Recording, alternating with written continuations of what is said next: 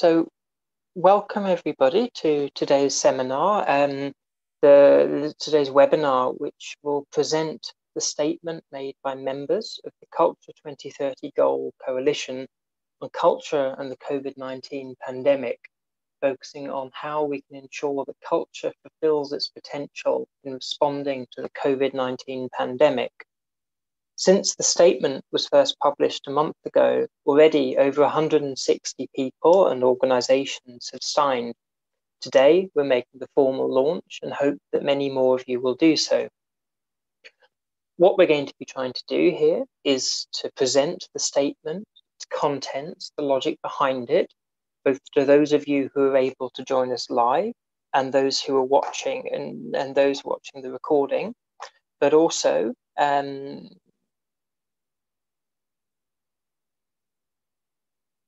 so we will present the statement and its contents to those of you who are able to join us live, but also those who are joining the recording, but also put it into context from the perspective of the different members of the coalition who helped to put it together. Now, this webinar is going to be live on YouTube, and so I would like to invite anyone who does have questions, please to do so through the questions bar that you should find on the right of your screen on YouTube. There is normally a short lag between the webinar and the streaming itself, and so please be a little bit patient with us, and do of course ask your questions as we go along. Now,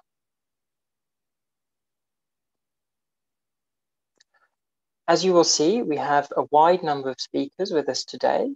We will have, first of all, a presentation on the background to the statement from Jordi Pasquale and Terry Badia. Jordi Pasquale is the coordinator of United Cities and Local Governments Culture Committee, and Terry Badia is the Secretary General of Culture Action Europe. Secondly, we will have Celia Fischer, Secretary General of the International Music Council, giving her perspective from her perspective. Then Ege Yildirim, focal point on the Sustainable Development Goals for the International Council on Monuments and Sites, will present. Then we will hear from Beat Sanchi, President of the International Federation of Coalitions for Cultural Diversity. After that, Pierre-Clavier Mabiala, President of Arterial Network, will talk, followed by Jose Alfonso Suarez del Real, Catarina Vaz Pinto, and Enrique Avogadro, who are co-presidents of United Cities and Local Governments Culture Committee. Next, Robert Manchin, the President of Culture Action Europe, and then myself, Stephen Weiber, Manager for Policy and Advocacy at IFLA, the International Federation of Library Associations and Institutions, will talk. Finally, we're honoured to have Christopher Bailey, the Arts and Health Lead at the World Health Organization, who will give us his perspective and the perspective of the WHO on the role of art and culture in health.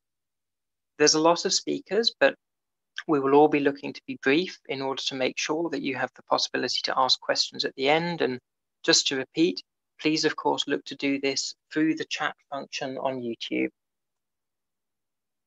Therefore, I would like now to hand over to Jordi Pasquale and Terry Badia in order to talk about the background to the statement.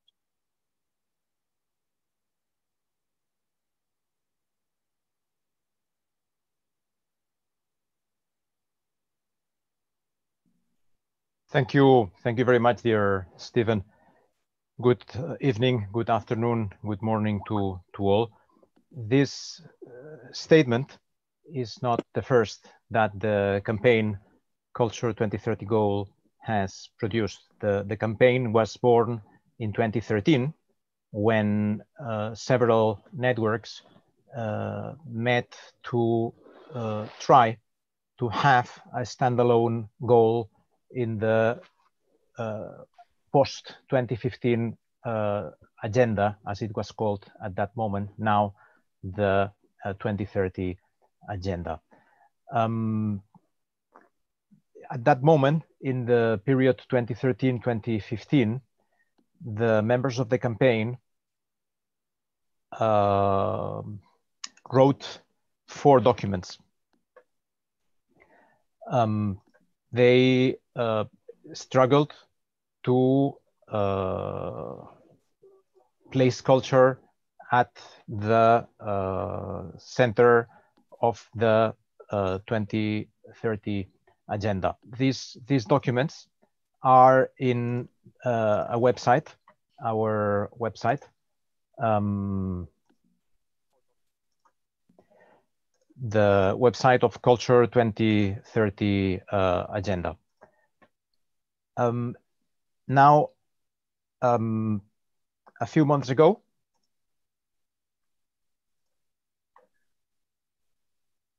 in September 2019, we produced another document, a report, whose aim was to analyze the what the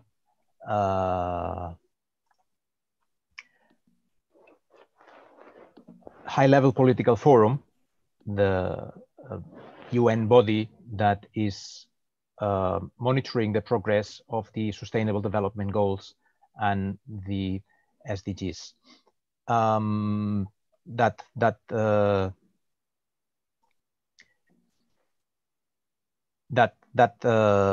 report that we published in September 2019 explains the not enough progress, the very short progress that we thought could be the convenient progress to have culture at the center of the global conversation on development. The website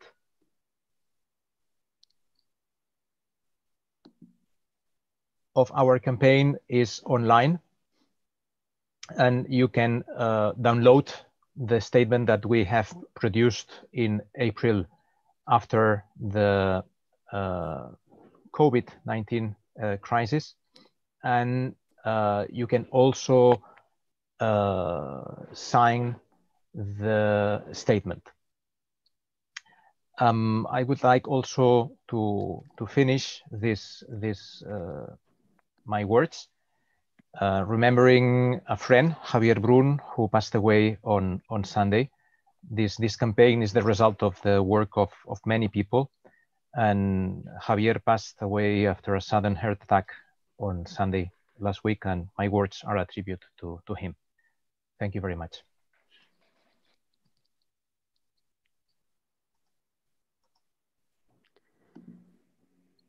So, yeah, thank you, Jordi. That's Tere Badia from Culture Action Europe, Secretary General.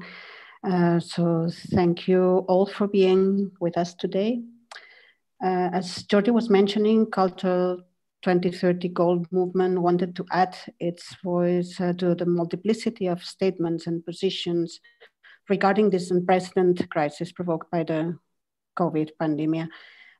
All sectors have been activated during this crisis. The social, health, economy, and culture have been fundamental in reinforcing the solidarity and resilience of the communities and maintaining them together. Specifically, we have been clearly witnessing in the past months that culture has shown capacities in promoting well-being in individuals and communities, guaranteeing access to information, and encouraging awareness, tolerance, reflection, and also imagination from where to start, both preparing society and imagining the possible futures, no matter the challenges that we will face in the future.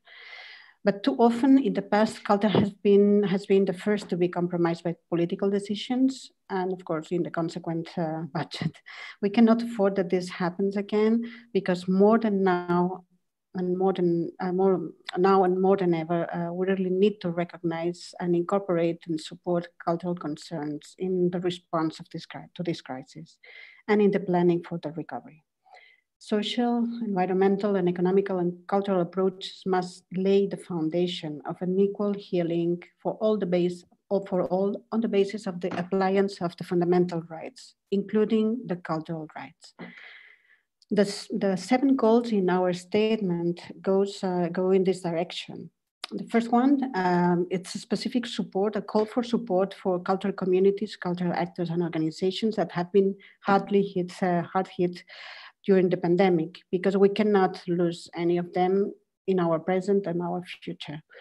Failing to support culture in these times will lead to a considerable deterioration of the richness and diversity of the global cultural ecosystem. The second call is a call to reinforce access to the digital sphere and to technology for all, to avoid inequalities in the education, the access of information, and the manifestations of the plurality of cultures. The third one tries to ensure that the regulations, legal frameworks, and funding schemes are able to react with flexibility to facilitate and support both people's life and its cultural practices. And beyond the sectorial approach, the fourth call is the consideration that neglecting culture at this crucial point can have enormous consequence for the whole societies.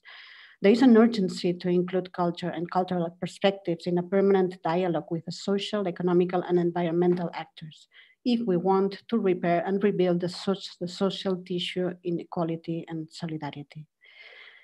The fifth of our calls is remarked on the need to place well-being, solidarity, and sustainability at the center of the cultural policies, because these are intrinsic qualities of resilient and collaborative communities. To reinforce the cultural rights among the fundamental rights is also our sixth call, and to ensure the rich context of the complexity and interdependence of all cultural practices and expressions.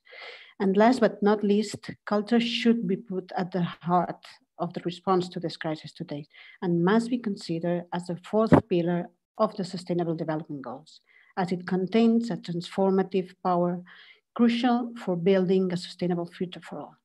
Moreover, we would like again to remark the importance of maintaining a permanent and open dialogue between decision makers and all social and economical and health agents and cultural actors, and include them in overarching debates that affect any aspect of the SDGs, together with fundamental issues in the social, economical, and environmental fields. And paraphrasing the very beginning of our Collective Culture 2030 goal campaign, launched already in 2015, as Jordi was mentioning, I will finish with the sentence that the future we want, and here I will include and add, the future we need includes culture. So thank you very much for hearing.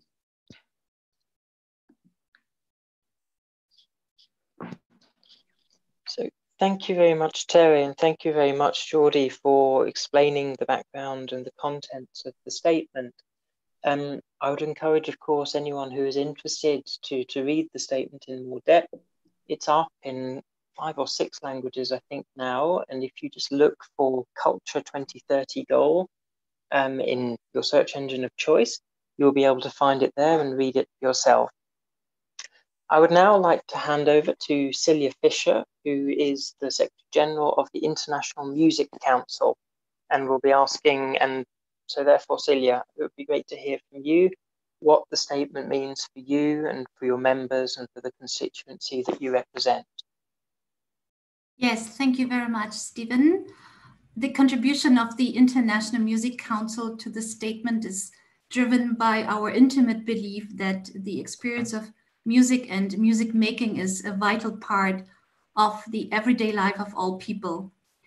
In its holistic approach to music as an ecosystem, the International Music Council acknowledges the intrinsic value of music, enriching and inspiring those who engage in it. But music can also serve as a tool that promotes individual development and brings change to many levels of society. And finally, music is involved in a variety of products that contribute to domestic and international trade, economic growth, and job creation. But in all of its manifestations, music is a tremendously precious resource for humanity, and this brings us here to this statement. During the lockdown, billions of people were and are turning to culture, and notably to music, as a source of comfort, of well-being, and connection. And for many of us, music in its myriad forms has occupied an important place in our lives at home. We have seen members of choirs, orchestras, chamber ensembles, and bands create together, albeit individually from their homes, new musical experiences for the enjoyment of many. Such initiatives sprang from the desire of these professional or amateur artists to continue creating together while serving their communities. Yes, the music community has responded, and musicians were also at the forefront as they wrote and produced songs to create awareness and call on populations to adopt distancing and sanitary measures and attitudes. In this respect, we salute notably the mobilization of musicians and music professionals in Africa and Latin America. At the same time, we are worried to see the negative impact of the pandemic, with concerts cancelled, festivals postponed, album launches delayed, living heritage practices and expressions interrupted, music schools and academies closed, you name it. The impact on the livelihood of many players in the music ecosystem is devastating. Many are independent workers or work in small and medium-sized enterprises. They are particularly vulnerable and need to be included in response measures. We are concerned that the already pre-existing precarious situation of our colleagues is exacerbated by the crisis. We call for actions today, as the statement says, to ensure that they can survive the crisis and are able to play their part in the recovery tomorrow. Moreover, as many players in the music ecosystem turn to the digital sphere to create, disseminate, promote, sell, teach, we are deeply concerned about the inequalities in terms of access and capacities to harness the potential of the digital, both for artists and their public. We are equally concerned about the fact that these digital inequalities include the lack of fair remuneration for creators and performers of music. Responses to the crisis tend to be short-term and national, while regional and international cooperation and coordination in addressing the pandemic faces long-term challenges. However, cross-border cooperation and mobility are an integral part of thriving music ecosystem and needs to have a central role in the building of more resilient communities. The statement calls for reinforcing the protection of cultural rights, to promote the access to music for all and the value of music in the lives of all people is the declared mission of the International Music Council. Our values are embedded in the 5 music rights, which revolve around the themes of freedom of music expression, music education for all, access to musical involvement, artistic development and communication, and recognition of and fair remuneration for artists' works. For us, the question is, how can we make sure that these rights continue to be respected during and in the aftermath of crisis? For example, we are alerted by reports from colleagues all over the world pointing to the COVID-19 crisis exacerbating attacks on freedom of music expression as global nationalist populism continues to restrict expressions and emergency procedures are enacted which sometimes serve as mobile to silence dissident voices. The question of how the 5 music rights hold up in times of pandemic will be at the heart of a debate organized by the International Music Council in the framework of the UNESCO Resilient movement. We have invited our music rights champions to offer their views on this matter and discuss with the UNESCO Assistant Director General for Culture possible avenues to efficiently advocate for cultural policies and funding mechanisms that put our shared values in the heart of the COVID-19 response. I invite you to join us for this debate, which will take place on May 27th at 11:30 CEST. We need governments and all other decision makers to act today. We need them to support all those who belong to the music ecosystem and whose livelihoods and work are threatened. Every dollar, every euro, every peso, etc., not invested now will cost so much more after the crisis when trying to rebuild musical infrastructures, and in some cases, this will not even be possible. Otherwise, as musician and composer Jean-Michel Jarre put it during the first UNESCO Resilient debate, if we don't address the difficulties facing culture and arts now, they will be suffering for generations. For the International Music Council, it is to ensure that every child and adult and every musical artist can continue enjoying their music rights today, tomorrow, and the decades ahead. And for our common future in the long term, it starts with recognizing that culture is both a driver and an enabling factor of successful sustainable development, and that it needs to be integrated across government action at all levels, everywhere. Thank you very much.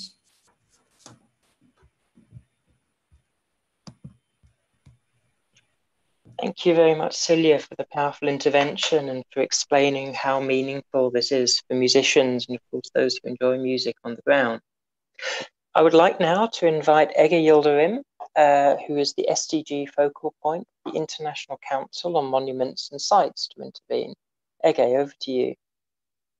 Thank you very much, Stephen. Can you see me on the screen? I'm not sure. I can't. Should I see myself right now? Yes. Okay. Very good. Thank you. So thank you for this opportunity. Greetings from Istanbul, where I am based, on behalf of ICOMOS, the International Council on Monuments and Sites, which has its headquarters based in Paris. And I'm here on behalf of our President, Toshi Kono, our Secretary General, Peter Phillips, and Director General, Marie-Laure Labonniere, who would have loved to be here and send their greetings through me. Firstly, a couple of remarks on the Culture 2030 Goal campaign. So ICOMOS has been a partner of this from the start. It's been several years now, and we are deeply committed to this partnership because of the vision of partnering with as many stakeholders as possible in a wide range of synergy is what we believe will really achieve sustainable development also in our field. And it seemed inevitable that we would also come together for a COVID-19 response, because this is the game changer for sustainable development and all our lives, all our actions in the culture sector as well. So I'm representing an organization that deals with cultural heritage. Cultural heritage is just one aspect of the culture sector, but we share many things with our culture professional friends here as well. But I'll try to touch on our common concerns and a few special concerns as well, if I can. ICOMOS is the primary global NGO. 1,000 members, 107 national committees. We work to produce guidelines, theory, and capacity building and action for cultural heritage preservation. We have 28 scientific committees and 6 working groups, which are now working on making sure that all issues are transversal and connected, connecting culture, nature, human rights, climate change, and the SDGs, which I'm responsible for. And cultural heritage basically is all expressions of ways of life of humanity over history, from the past to the present to the future. So this time continuity is especially important for us. It has both tangible and intangible aspects. At the moment, our tangible aspects are suffering especially. We are sharing the concerns of our culture sector colleagues in terms of how the cultural heritage sector is under threat of losing livelihoods, of revenue sources, and also the neglect of cultural heritage sites. And one particular feature of cultural heritage is how we are so place-based. Cultural heritage sites, monuments, museums, they will never be the same as looking at it from the screen and being there. There is still a difference. At the moment, during the COVID response, the cultural heritage community has responded as best as we can, providing virtual platforms to experience sites and museums. This is much appreciated by society, but we are thinking ahead into how to maintain our sites long-term as well. And we also share the same concerns of neglect in policy and funding, how economic stimulus packages will hopefully not forget about the needs of cultural heritage protection. So basically the message, the bottom line is how we are both vulnerable, but we are also an immense resource. And protecting the resource protects us from the vulnerabilities. And this is a virtuous cycle for actually sustainable development in the post-COVID world. especially tourism is one aspect where heritage sites are being hit, and we might see a local tourism development getting stronger in the future. Just like all cultural expressions, cultural heritage is also supporting social well-being and resilience, and the knowledge from the heritage, the history about how to actually cope with such crises is something that we are trying to harness as well. The behavior change, it is a cultural phenomenon. We are cultural beings, so how to harness the cultural aspect of human actions for better responses. So these are various aspects of how we're trying to prepare for the coming months and years. So basically, I share with my colleagues the call for all decision makers to have a culture as a concern at the heart of the response, our decisions and actions going forward. Thank you very much.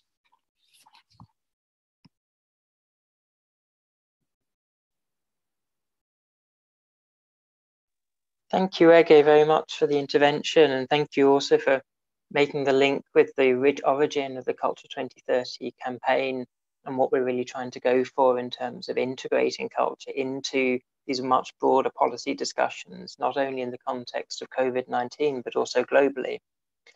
I would now like to invite Beat Sanchi, who is the president of the International Federation of Coalitions for Cultural Diversity, in order to give the perspective from his organization and that of your members.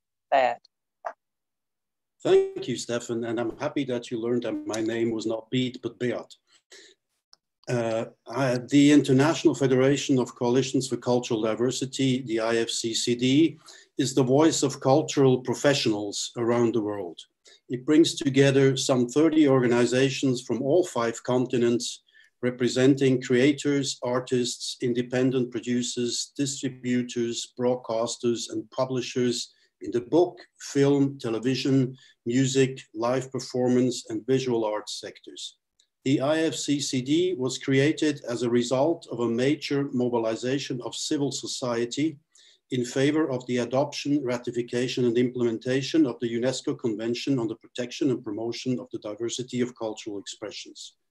Therefore, we as civil society must remind the member states of the convention of their right and duty to protect and promote their own cultural sector, as well as to cooperate with other countries to make sure that the planet's precious cultural diversity can be saved over to the post-crisis period. As we know, it is very easy to close down an orchestra, a theater or dance company, a film production company, etc., etc. But it takes very, very long and hard work to rebuild them once they're lost. The current crisis has had and is still having devastating effects on the cultural life of most countries, both developed and developing. At the same time, many people seem to realize much more than before how important culture is for their daily life and well-being, now that they have limited access to it. Indeed, culture has always been the main driver of human civilization. Therefore, it must be at the core of sustainable development. There's no way around it if we want to succeed. However, the crisis also puts the vulnerability of the cultural sector into the spotlight. Artists, creators, and cultural workers were among the first to suffer from economical distress because they were no longer allowed to create and perform as they used to. In many countries, the cultural sector is an informal one. Even professional artists barely make a decent living, and the lack of social protection is omnipresent. For truly sustainable development in and through culture, it could be beneficial to globally invest in status of the artist legislation, as promoted by UNESCO since 40 years. In some countries, governments have announced enormous packages to save the economy, but not always do they include or find the right measures for the needs of the creative industries, and even less for the artists and performers who are often self-employed freelancers. That's why it is extremely important to engage and involve civil society in the design of support measures for the cultural sector, and generally in the design of any cultural policies and cooperation projects, as artists and cultural practitioners themselves have the best knowledge of their own needs. In times with omnipresent border closures and immigration restrictions, we are called to solidarity not only with all artists in our own countries, but also with those in the rest of the world. And we should do everything in our power to re-establish and improve the free movement of artists and cultural goods and services, as well as the free flow of expressions and ideas once the actual crisis will be over. That is why emergency powers or surveillance technologies that are being implemented in many countries need to be closely monitored. Equally, we need to be vigilant to counter any tendencies of cultural seal-off or cultural nationalism. Online schooling and home office work have added just another boost to an ever-increased digital lifestyle for many people. However, access to online services is still not equal for everyone around the globe at all. While streaming cultural expressions over the internet can in some cases enable access for new audiences, others are left out. And it is highly questionable whether cultural activities generally benefit from virtual settings. The widespread assumption that online content should be free of charge is possibly threatening some artists' livelihood even more than the current crisis. This is not a good perspective for sustainable development. But culture still has a very important economic role. In many regions of the world, the creative sector has a higher economic weight than most other sectors. In other words, economically, culture already is at the core of sustainable development in these regions. So why shouldn't it be the same everywhere else? That's why the statement we're launching today is important to us. Thank you.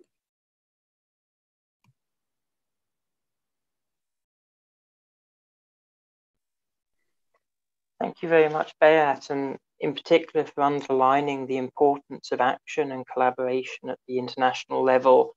This is something that clearly comes out clearly in the statement, and is something that clearly as our organizations, all of which work at the international level, have a particularly strong angle on.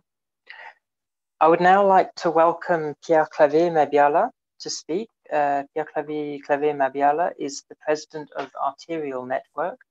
And what we will be doing is, because Pierre will be presenting in French, we will be doing consecutive interpretation. So you'll hear a statement in French, and then this will be translated to you into English. So Pierre, over to you.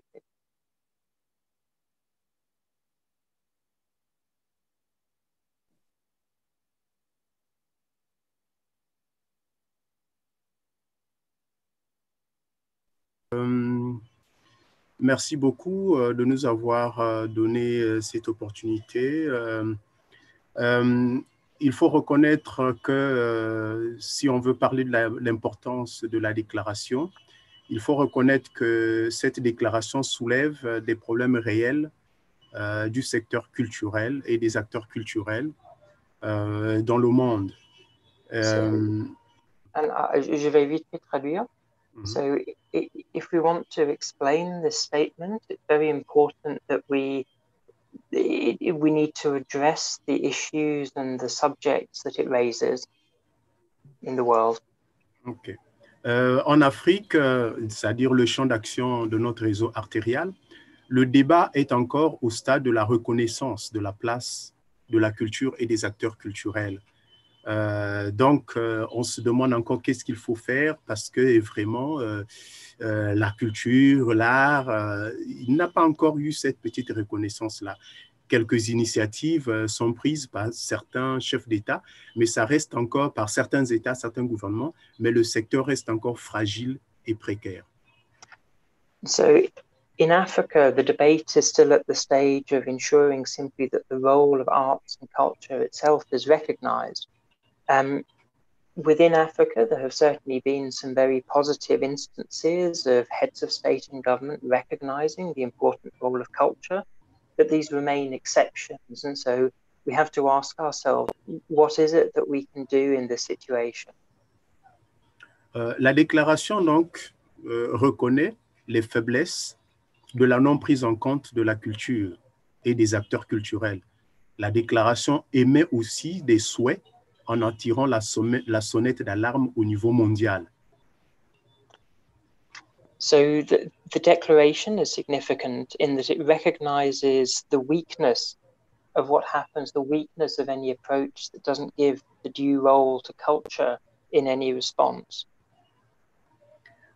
Pour Arterial, le secteur culturel en Afrique, la déclaration est une bonne pièce à conviction pour prouver la fragilité qui devient de plus en plus importante du secteur suite au coronavirus et aux autres obstacles qui peuvent arriver. So for the Arterial network, the statement sets out the important conviction and underlines the issues that need to be addressed at the time of coronavirus. La promotion donc de cette déclaration, sa vulgarisation donc au niveau des systèmes des Nations Unies, au niveau des gouvernements, au niveau des mécanismes de la coopération internationale, au niveau de l'Union africaine, au niveau des sous-régions de l'Union africaine en Afrique, est pour nous permet d'amplifier en plus l'interpellation des États et du secteur culturel en Afrique. So for Arterial Network, the promotion of this statement, its sharing with the United Nations, with governments, with international cooperation mechanisms, with the African Union, and within individual sub-regions within Africa is a priority. We need to focus on spreading it in order to amplify this message and amplify the understanding of the necessity to give culture the place it needs.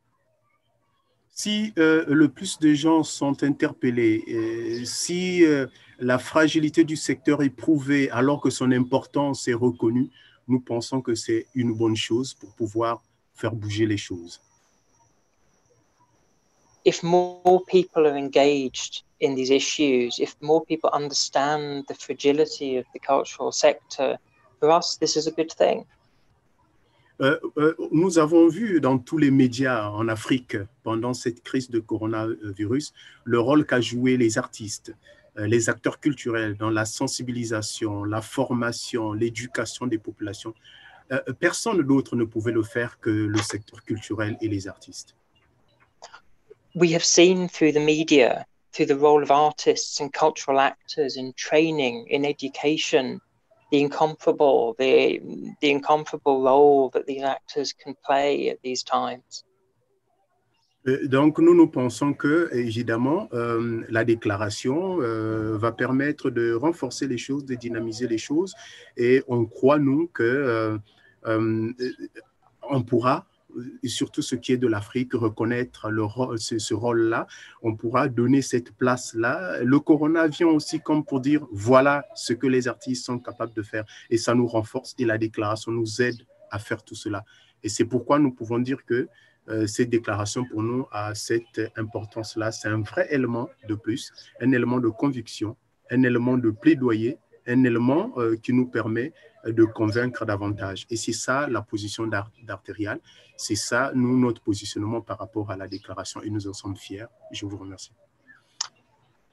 And so we think that clearly that this statement, that this declaration will make it possible to dynamize our argumentation, to dynamize our advocacy, and to dynamize, to give us more strength in our arguments that we need to give a place to culture. The coronavirus pandemic, COVID-19, can even be an opportunity to show what artists can do and what they can contribute. This is why it's so important as a statement of belief, of advocacy. And this is why for us as Arterial Network, this provides such an opportunity in our work. Thank you.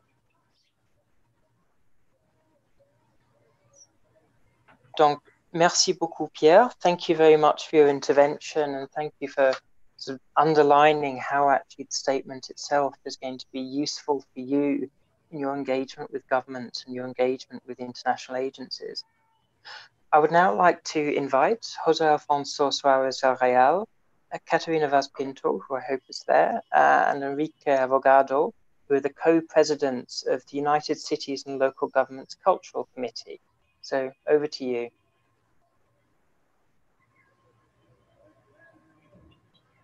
Thank you very much. It's a great honor for Mexico City to speak to you. I would like to start by extending warm greetings to all from Dr. Claudia Sheinbaum Pardo, head of the government of Mexico City. It is a pleasure for this city to celebrate cultural diversity with you through a meeting that transcends borders and show the strength that art and culture have to convene, its power to generate rich dialogues, even in a health emergency like the one we are all experiencing in our different territories.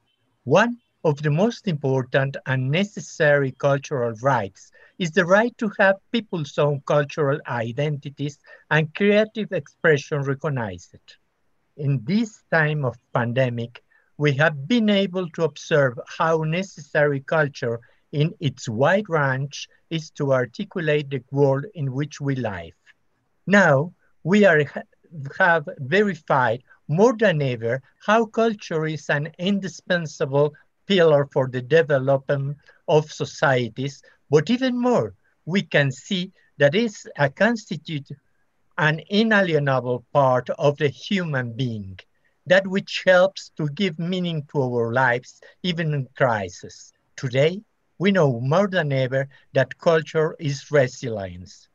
Facing to the 2030 agenda, we must begin to think about how to reinvent ourselves in what will be a new normality through culture that respond to those great challenges such as caring for the environment, rebuilding the post-pandemic world, and the inclusion of all cultural identities. From the Minister of Culture of Mexico City, we wish you the best in this dialogue, and we express our support for the declaration we are talking about. Quali Tonali, thank you very much. Tlazocamatl. Gracias. Thank you very much, Jose Enrique, and thank you very much for your words and encouragement for this, and especially from the perspective of local government, which is such a key actor for so many of us in the cultural sector. In fact, unfortunately, Robert Manchin isn't with us at the moment, so I fear you have me now. So I am Stephen Weiber. I'm speaking to you from the International Federation of Library Associations and Institutions. We are the international organisation for libraries of all sorts, based in the Netherlands, but with members in 153 countries worldwide. Overall, we represent about 2.5 million libraries globally, many of which are in fact the 150 libraries, so 2.5 million libraries globally, many of which represent the most close by, the most easily accessible cultural point of meeting, opportunity to access culture for their users. In some communities, and clearly the statistics are, everyone has their own statistics, our libraries can be seen and can be measured as being the single most popular cultural activity that there is out there. I wanted to say from our perspective, I agree, and we agree with so much of what has already been said. The importance of collaboration, the importance of balance, the importance of protecting rights and freedom of expression, the importance of ensuring that we are genuinely coming up with solutions that work for everyone, even in particularly difficult times, all resonate with us. Clearly, in the case of libraries, when it was with the pandemic turning up and the fact that libraries simply are places where people come together, it was important for the safety of users and of staff to close the doors. However, we've nonetheless seen libraries continue to remain open in other forms, with a real explosion of resourcefulness and inventiveness, a real desire on the part of librarians to continue serving their users, providing access to culture. Indeed, we've seen a huge surge in demand, with many times more demand for ebooks, many thousands of people now signing up to be members of their local library online. And this, I think, and as others have said, is a concrete sign, if anything, of the importance that culture has for people in times of trouble. Now, a particularly important point for us in what the statement underlines is the need for governments to bear culture in mind. We know that right now governments are facing difficult times, and we know that governments will continue to face difficult times as they will need to pay off the stimulus packages that they're organising now as economic production falls and tax revenues fall. We know that even when the pandemic can be declared over, the challenges that we will face cannot stop. However, in particular in these difficult times, this is when it's most important to take decisions in a holistic way, to consider all of the assets, everything that governments can call upon to build stronger, fairer, more sustainable communities. And culture has to be part of this. We need to avoid taking hasty decisions, fear of losing the things that make our society so rich, that drive well-being, that drive health, as I hope we will hear from Christopher Bailey later. But also avoiding making sure that we're bearing cultural issues in mind in order not to cause unintended consequences. Too often in the past, culture has been seen as a nice to have and not a necessary thing, something that you come to last, as something on the edges of government, not as the most interesting or powerful ministry. We need to change this, both within the context of the COVID-19 pandemic, but generally, which of course is the objective of the Culture 2030 Goal campaign as a whole. Therefore, for us in the statement, and to answer the question set of what this means for us, first of all, the focus on equality, on access, that culture is something that can improve the lives of everyone, and that we need to find ways of doing things that ensure that creators at all levels of their careers, at all levels of success, are adequately supported, that they can continue producing work, and also to ensure that everyone then has access to them, that what culture brings can be brought to everybody. We also strongly agree with the support that stimulus packages are bringing in at least some countries to cultural actors, and believe that this needs to be generalized. Again, key point of the declaration. We've seen great examples, for example, in Barcelona, of stimulus packages being used to restock library collections. In one action, supporting libraries and their users, supporting local bookshops and supporting authors, all of which are powerful steps and should be welcomed. And finally, the point underlined in the statement that as we go forwards, we have an opportunity to build back better. We have an opportunity to build cultural policies that really are at the heart of government action, that really do focus on taking a holistic approach where the benefits that culture can bring are recognized across government, are included, that culture is no longer a marginal thing, but really central, and that its benefits can be felt across the action of government. Therefore, that's me done. What I would now like to do is hand over to Christopher Bailey from the World Health Organization, who will offer his perspectives on how culture and the arts can help with health. So, Christopher, over to you. Thanks so much, Stephen. And may I say before I begin, what a wonderful collection of people and organizations and souls you've gathered here today. And many things that I wanted to touch on have already been said. So I am going to focus on a personal reflection and then an institutional reflection on the statement, which of course we welcome. About a year ago, I was in New York at the UN for a meeting on the Convention on the Rights of Persons with Disabilities. I am severely visually impaired, and I gave a performance piece on what blindness is like. And when I was done, there was a man named David who came up to me and we embraced. You see, David was my stage manager when I was a student actor as a young man, when I went to the American Academy of Dramatic Arts. He was the stage manager for most of the student shows for decades.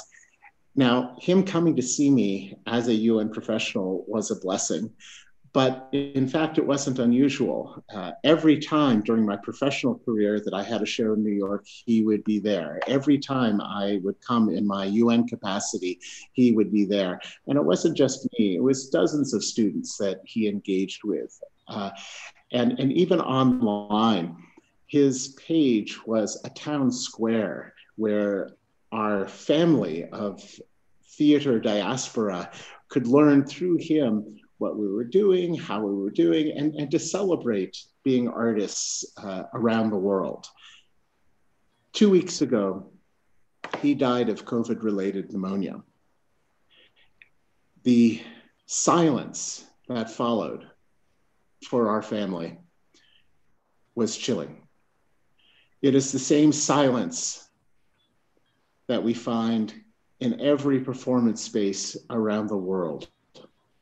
To a performer, the silence of an empty stage, of an abandoned audience, must give us pause, not just for the silence we're feeling in the moment, but knowing how difficult it is for many live performance entities out there to survive under normal circumstances. A chilling doubt crosses across the mind of how these entities are going to survive in the future. The loss of an individual multiplied hundreds and thousands of times is something that is particularly heartbreaking due to the nature of this disease, the loneliness of it. When someone suffering from COVID is in the hospital and family members and loved ones cannot share that experience with them, the pain of that is even greater. I think it was Carl Jung, the great Swiss psychologist, who once said, loneliness is not the absence of people.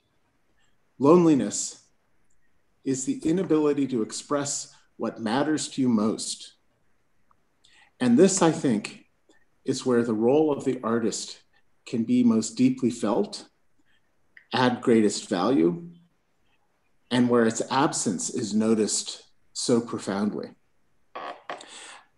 At WHO, we have been heartened and inspired by the response of the artistic community, both in our Together at Home concert series of musical pop stars that came together for the largest online fundraiser in the history of fundraising, but also through the visual artists that have come together in our solidarity shows in collaboration with Create 2030, or the theater professionals that are coming together now and projects that will be coming up, and poets. The part of this that is so moving to us is that artists are not only some of the first people to offer up their talents, but are also the group that is most likely to be affected by the economic downturn. So that sacrifice is certainly noted. And as some of our colleagues have today stated, the worry that these people are expected sometimes to offer up their services for free is something that we have to be mindful of.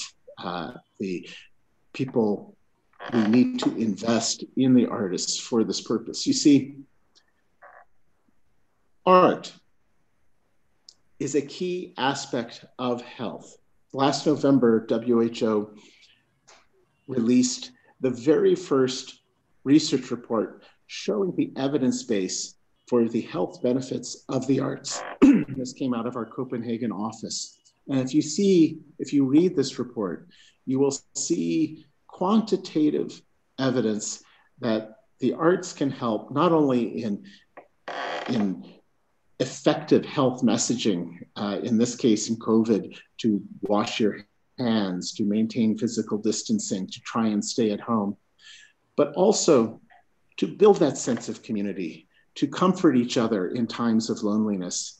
And in a period where meaning is elusive and chaos and anxiety are rampant, to find the meaning of it.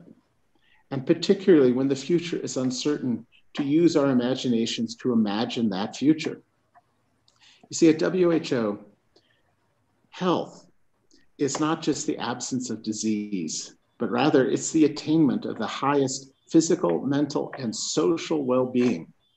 And certainly the arts are one way that our species has evolved to bring that sense of well-being to each individual, to our communities, and to our society as a whole. Yes, Stephen, you're right. Arts are not just a nice to have. They are a must have if we're serious about investing in our society for the well-being of all.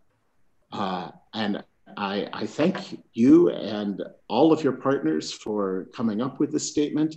And I do hope you have a chance to look at our report, and perhaps it can be useful to engage policymakers to show not just the financial incentives for investing in the arts, but the psychological benefits, the social benefits, and certainly using our imaginations as artists to try and forge that unknown path ahead and create a world that we would be happy to give to our children. Thank you. Thank you, Christopher, for such a powerful intervention and such a great way of summing up the message that we've been looking to give throughout this webinar, and indeed with the statement itself. I wanted to, before we close and ask for questions, I wanted to make sure that all of you have the opportunity to look at the web page that's being created, culture2030goal.net. You can see the URL is relatively simple to go for. Please do, if you're watching, have a look at this page. You will see that there's an explanation of the statement. And then, as said, we have the statement in a number of languages.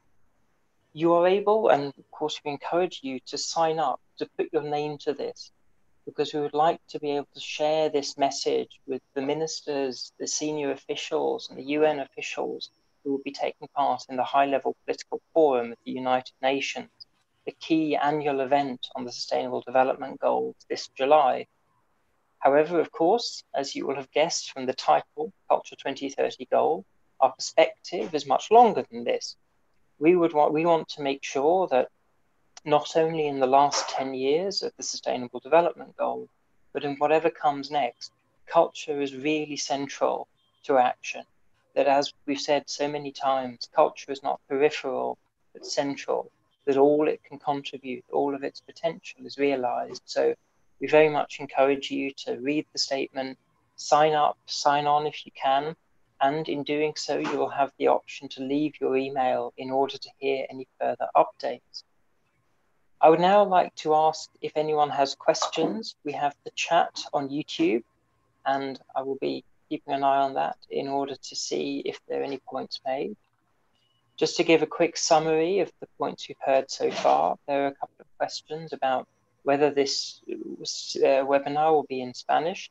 We will provide a transcription, which of course we can then put into Spanish subsequently. And I will now wait to hear if there are any further points. Of course, if any others of our panelists would like to add anything at this point, you're more than welcome. Please endorse the statement. It's a good message.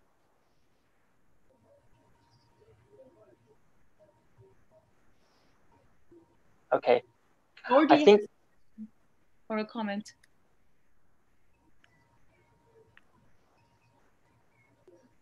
Yes, Stephen, you were perhaps going to say the same, but just to share with everybody that the campaign is willing to become stronger with more members and also more effective, and that the 8 organizations that wrote, published, and today are launching this statement are undergoing a process of say, analysis of how we can be stronger more and more effective, and that you will hear from us very soon. Thank you very much. So I'm not seeing any questions on the YouTube channel. However, we are here, we are around. So as before, please do go to the Culture 2030 Goal website. You can get in contact with us through there and ask your questions directly if you have any. Please do, of course, those who are members of the organisations who have been represented throughout this call, please do get in touch with your teams and ask for more. As Jordi said, the more we are, the stronger we are, and the clearer the message is that culture needs to be central, both in the response to COVID-19 and to our planning for the recovery.